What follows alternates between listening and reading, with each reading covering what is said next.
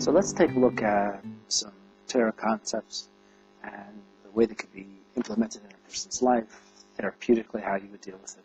Because when we talk about Hasidic psychology, what we're talking about is concepts of the Torah, but viewed from a psychological, therapeutic perspective, which is how do I really integrate it? How do I really get it? How do I really internalize it and make it part of my life? So let's take a look at two concepts that are important, are crucial, as brought in by Kabbalah, but need to be worked on, and the way they interplay with each other, the therapist can help a client to really integrate it and get it, and then apply them and really get a different perspective on their life's challenge. So here's the first one. The first concept says like this: nothing happens randomly. God is not only the creator, but He's the master. He's involved with our lives on a regular basis. Or in other words, there's God, Rishis, who created the world, and then there's the incredible story of the Jews leaving Mitzrayim, leaving Egypt. You see God's hand and His involvement in life on a day-to-day basis, which means that, as far as practically speaking, from the minute I wake up until the minute I go to sleep, everything is for a reason. Everything has a message. Everything is part of my relationship with God. He's speaking to me. We're having a conversation. And if I'll think deeper into it, there's a message you need to get. Why a particular event happened on one day, not another day, not this year, previous years. That's concept number one. Everything's for a reason. Here's concept number two. Concept number two says that, it's from Deis on the Medrash, it says that I'll never get a test. I'm promised and guaranteed I'll never get a test or challenge I can't handle.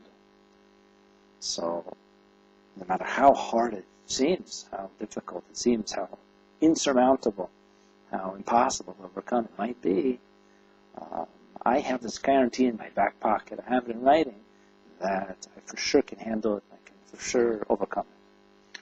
So, look at those two concepts together. It means a person, is dealing with an issue, a particular problem in their life, and they're struggling with it. And what happens is, in the moment we're struggling with an issue, it overwhelms us, it consumes us. And that's with the help of another person, an outside person, who's not you, can help you look at these two concepts. But what do we usually feel in those minutes, in those moments? I can't do this, I can't handle it, it's impossible, I can't get it done. Well, wait a minute, we have this guarantee that not only it's possible, but it is definitely doable. This is overcomable, and the simple fact that I've been given the test means that I have all the power, the potential, the strength, and the ability I need to overcome it. And if, in essence, it's a compliment. I'm giving this test. I got this test and this challenge, and my friend next to me doesn't have that test and challenge. It means I'm capable of handling it. That's number one. Number two is it's for a reason, which means is that today's the day. Today was the day, or this was the week, or this is the month, or this particular issue needed to happen.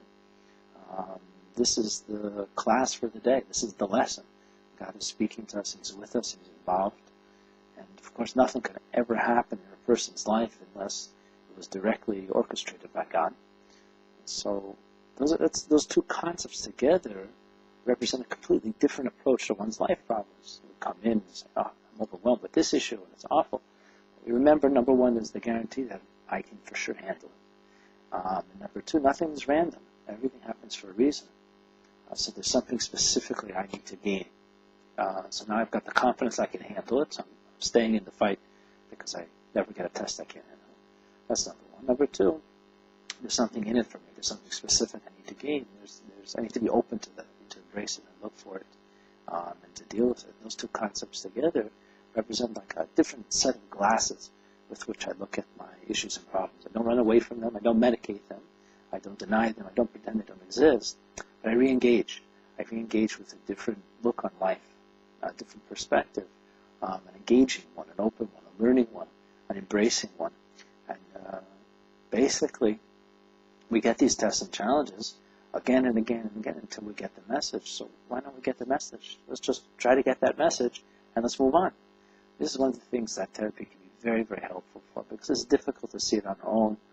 It's difficult to pull ourselves out when we're getting overwhelmed and we're convinced that we'll never be able to handle it. Sitting with somebody who's come to know us over several sessions, who's spent time getting to know us, who we've trusted him with certain information, and we see that this is a loyal, listening person with insight, such a relationship has the ability to help us get these tools. These are tools of the Torah, which means they're tools of life. And these are tools that everyone has to live by. But again, just to read it in a book, it's nice, but it's a process to insert it into one's thoughts and into their speech and their actions, and that becomes part of their day-to-day life, and that they not just know it or they learn it, but then they live it.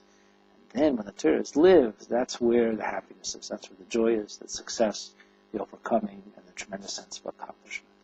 All the best.